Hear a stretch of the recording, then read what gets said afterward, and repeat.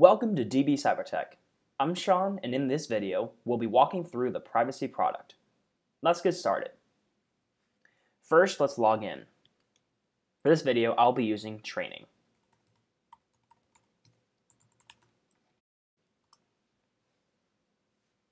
We're going to go to privacy, then click data classification. The data classification summary page shows PII exposure in your network organized by total services identified and database platform. On the right side, you can see the matches. The matches are the different types of PII that have been found in your network. In the lower right corner of the page, you can see the database services. The DBC platform shows a list of the database services in your network that have PII data. By selecting a database service, the system will provide details about such service. On the left-hand side, you can see the exposure of PII in your network. In the top left corner, you can see the number of services in your network that contain highly sensitive data, or PII, divided by the total number of database services in your network. Directly underneath that, you can see the exposure breakdown by platform. In this example, you can see that most of the PII in the simulation is in the Oracle database. Directly underneath this, you can see the exposure of PII in your network over the past 30 days.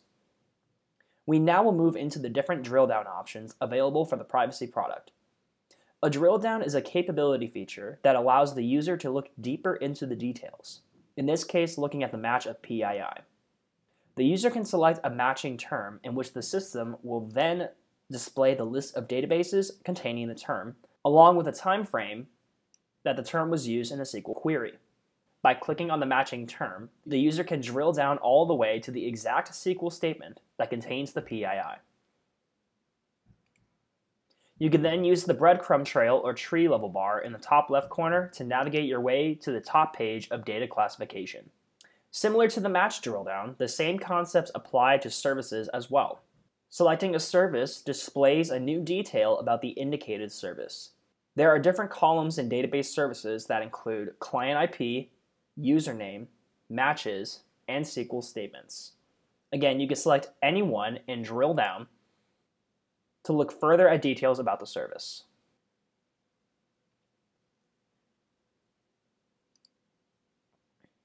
In the top right corner, you can see the data toolbar. The data toolbar provides various options for exporting matches and services. There are various options for exporting, like through a CSV file or PDF. Most CSV files usually translates to a Microsoft Excel spreadsheet. The different options are to export matches through CSV,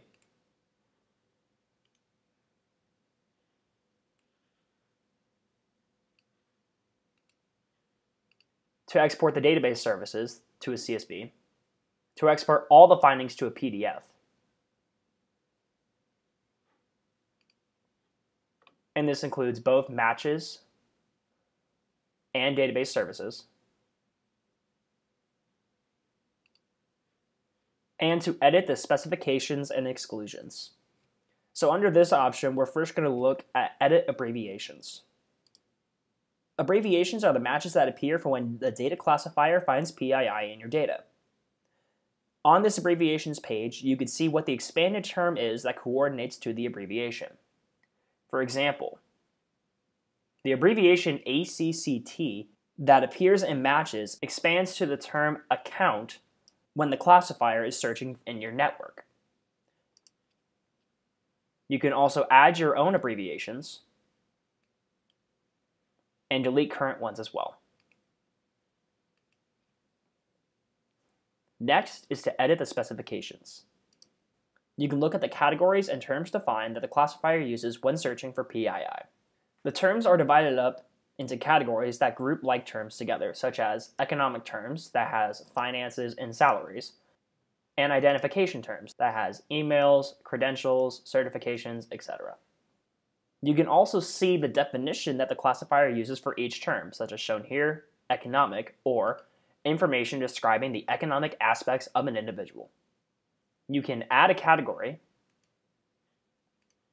or term, or delete them as well. Finally, you can edit the database service exclusions. Exclusions are terms that can be taken away from the classifier results. Services, matches, or categories as a whole can be excluded from the classifier and resulting reports. Exclusions can also be re-added after they have been deleted. One example would be height, which some databases include when describing the height and width of a photo rather than an individual's height, which skews reporting results. To do this, you can go back to the top page of data classification and go to Exclude Database Service. Now, when you go to View Database Service Exclusions here, you can see it show up here.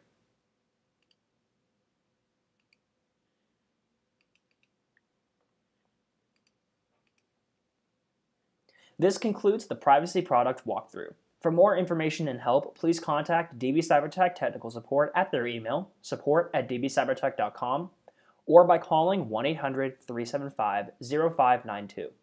Again, that's support@dbcybertech.com or 1-800-375-0592. I'm Sean from DB CyberTech. Thanks for watching.